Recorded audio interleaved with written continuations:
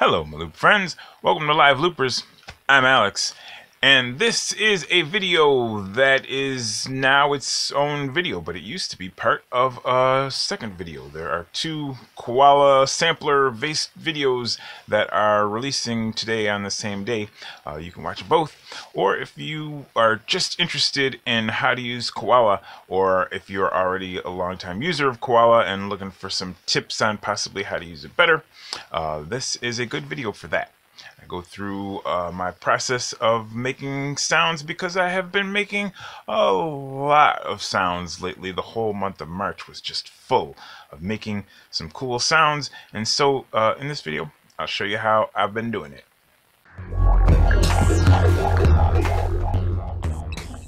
My looping and finger drumming friends, appearing right here on your screen, is Koala Sampler. Hopefully you are already familiar.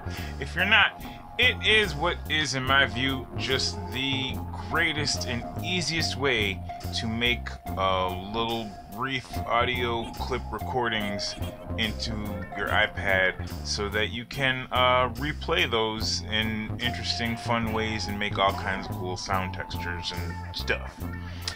One of the most important things to know about Koala, I will tell you, and many of you, maybe most of you, will have already known this for a long time.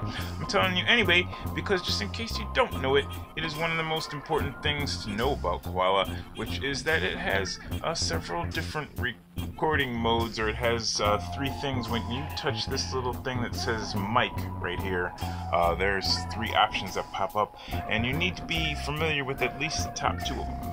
Three options that pop up are recording from mic.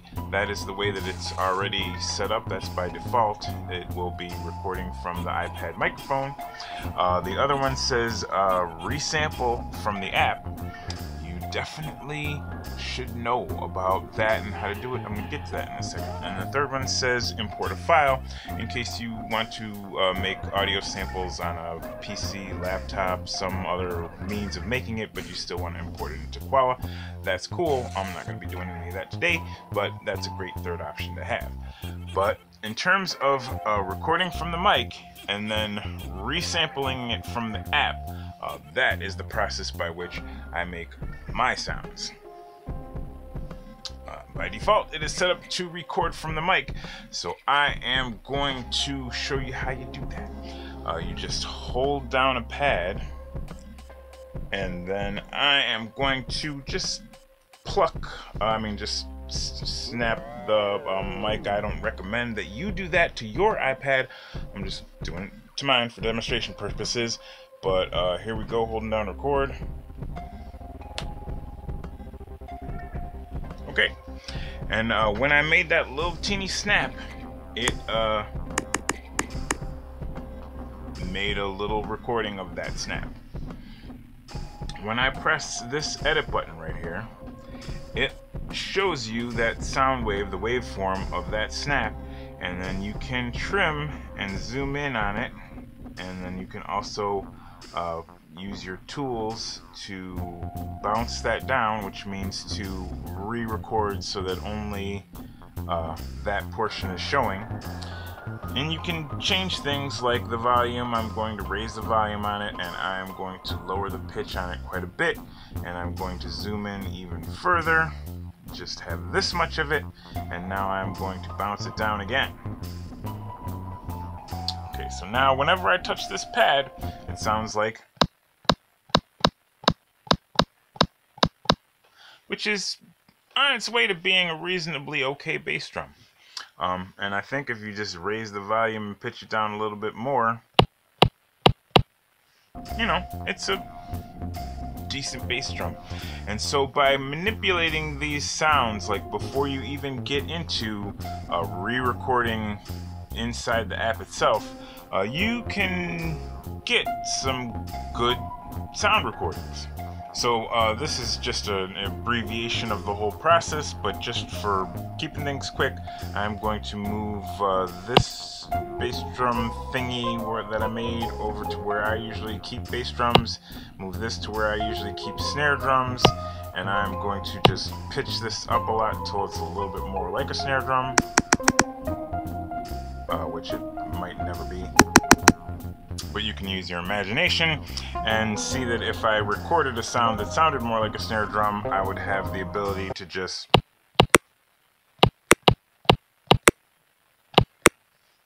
So just with that set of tools and nothing else, you can go around field recording all the different sounds in your house and have a good time forever. But once you realize that you can record and re-record and resample your samples, then you have this performance screen over here at your disposal. So we're going to go back to samples and tap the edit so that we can see this mic option again and change it to resample from app. Then we are going to go over to perform, which has this hold button that allows you can press the hold button so that you can change any of these effects settings. And so just for example, I'm going to put reverb on it and a little bit of bit crushing. There are 16 of these different effects that you can use in combination with each other. So I'm going to go back over and show you how that now sounds a little bit different.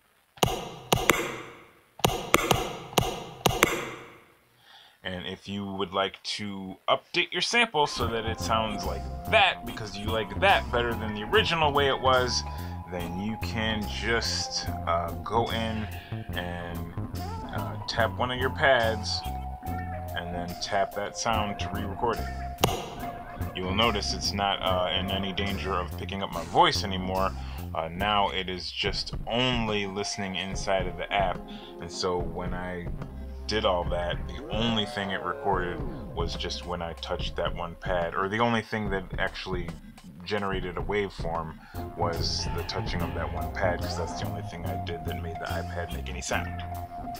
So I'm going to trim this and increase the volume and then bounce it down, and then when we go over to perform and untap this hold button, then we can go back to our samples and see that one of them is our dry sample where we didn't have any adjustments,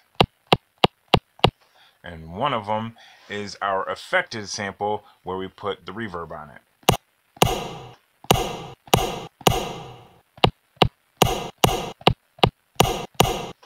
And also, all of these pads will sound for as long as you hold them. If you just tap them real quick, it does not sound out the whole entire sound. And if you want that to not be the case, if you want to just be able to tap it and have the whole sound out, then there is an option which is called one shot. Tap that, and then now this pad has been altered so that as soon as it gets a tap, it's going to continue to play until you touch another pad.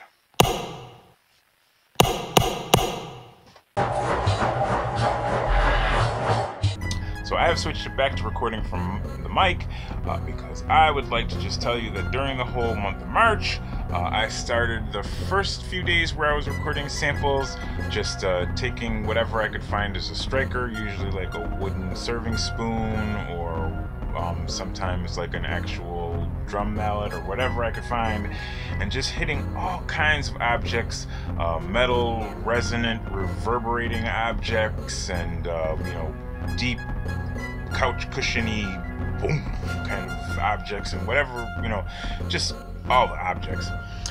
But then eventually there comes a point where you've sort of struck every object in your house, and you're thinking and you're trying to think outside the box and expand your envelope and stretch your mind, and what makes a great sound, and you've gone and recorded the garbage truck, and you come to the realization that one thing that makes a whole lot of really interesting and different sounds, like just a huge range of sounds, is your face. And so then you just sort of go into this weird zone, and I'll spare you a lot of it, but there's one challenge to it. One challenge to it is that there's this thing called feeling self-conscious.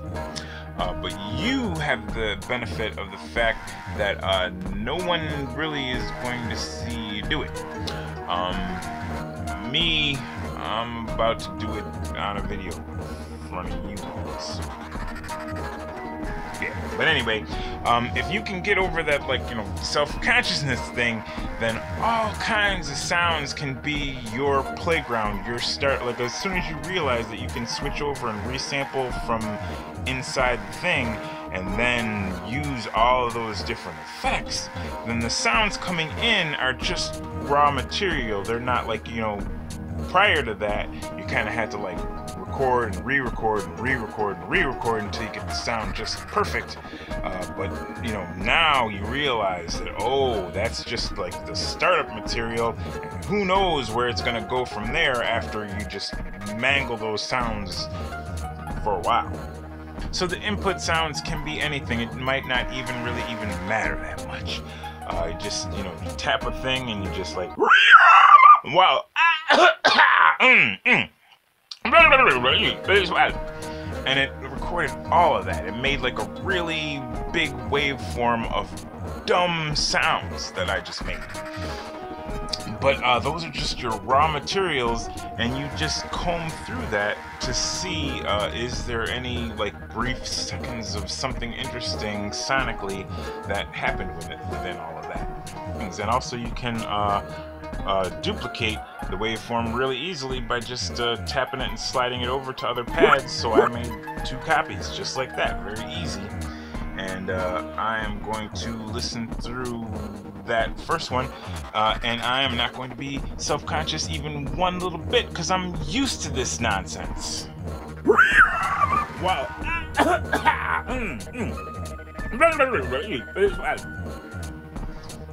Yeah.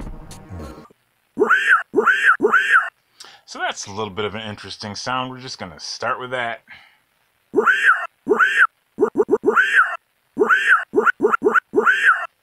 And boost the volume on it a little bit and try just different pitches to see if anything improves or makes it any better.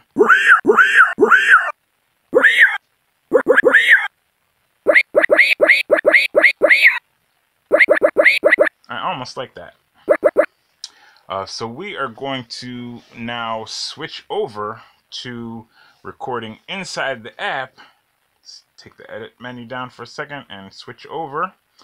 And now I am going to go over to Perform and start making adjustments and keep making adjustments until I get something that I love.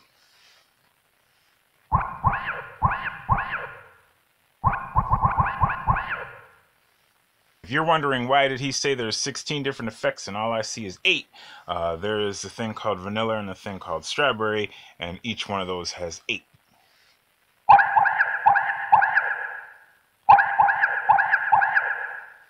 You can dig in and play for a very long time, but I don't have a long time, so I am just going to go with that, and I'm going to hold down a pad and record into it. Another thing that is cool to know is that you can turn on this one shot and turn on this thing that says loop, and then you can continually listen back. You can have a looping playback that can let you manipulate those different effects.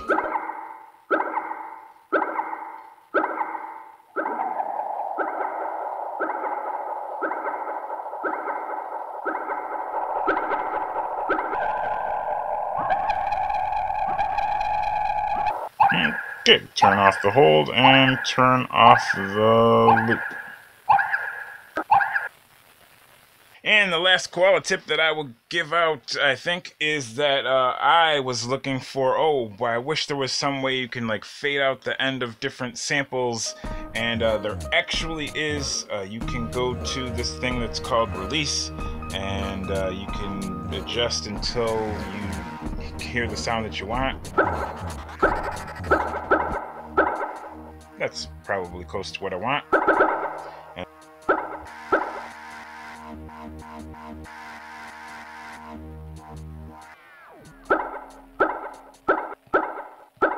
And that's the kind of interesting sounds that can come out of your face, even though they no longer sound like they came out of your face, but they did.